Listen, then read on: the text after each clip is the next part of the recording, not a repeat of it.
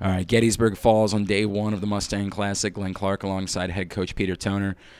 Coach, I guess it goes without saying, obviously not the start that you were looking for today. I guess let's start there. What went wrong in those first couple of quarters? Yeah, I mean, I got to give them a lot of credit. I mean, they came out and shot the ball extremely well. I mean, I think we've been pretty reliant on our goalie, Scott McMillan, throughout the early portion of the season. And I'm not sure the defense in front of him really gave him a chance, and I'm not sure he had his very best stuff today. So when you come out and you get down that much that quickly, it's just tough to dig out of that type of a hole against a really good team.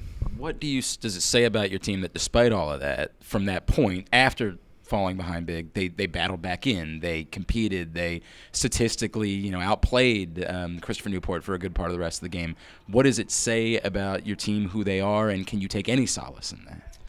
Yeah, I mean, I think we got a lot of high-character guys. I do think they're going to fight to the end. I think that's the type of group that we have.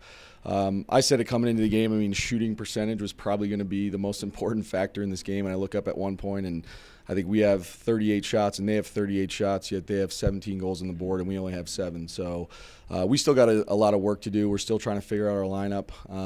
We're missing a pretty big piece on offense, which we have the last couple of games, Kieran Ward, which hopefully we'll get back soon. And again, I think we just got to do a better job of playing complementary lacrosse. If the defense isn't necessarily playing well, or Scotty's not seeing it, or we're not winning faceoffs, the offense has to pick us up a little bit. And unfortunately, we never really got that today until it was almost too late.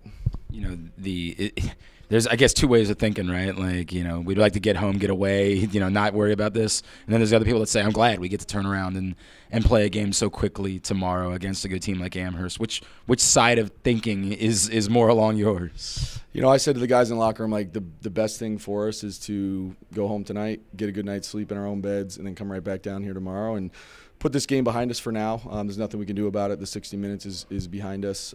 So let's get back here at 1:20 tomorrow and give our best effort to Amherst. And I think, unfortunately for us, we've played two really good teams this year in terms of the rankings, Salisbury and certainly Christopher Newport, who are ranked ahead of us going into the game, and we have not put our best foot forward in either of those games. So I still don't know how good we really can be against the best teams on our schedule thus far. We just haven't had our best stuff, and have almost waited until a second half or third quarter to actually start playing the way we're capable. So I think if we can come back tomorrow, put this one behind us quickly, regroup tonight, and get off to a good start, I think we'll be in great shape against a good Amherst team. And then if I could, just the event and having it back this year, and I know probably not the day to talk about it with you, but what it means to you, to your program, and to the entire sport of lacrosse. Yeah, I mean, it was funny. I saw Coach Canopy coming in. The last time I was at the stadium was back in summer of, I think, 2015 for the U19 tryouts that we did here, and I remember being at Penn State then and just looking around at the stadium saying, wow, for a Division III program, this is pretty unbelievable. And now to be here as a Division III head coach with the storied programs that are here, it's truly an honor. It's a huge recruiting tool for us to let our prospects know they're going to play in this event and the types of teams that are at it. And it's the very best of college lacrosse, and you couldn't ask for much more. Obviously a Friday, Saturday turnaround is tough, but everyone's got to deal with it. And I do think it's a great opportunity to learn what the NCAA tournament might look like in the event that you have to do that. So thrilled to be here. I know it's my first year as far as the Mustang Classic goes for me personally, but it's a extremely well-run event that we're excited to be a part of every year.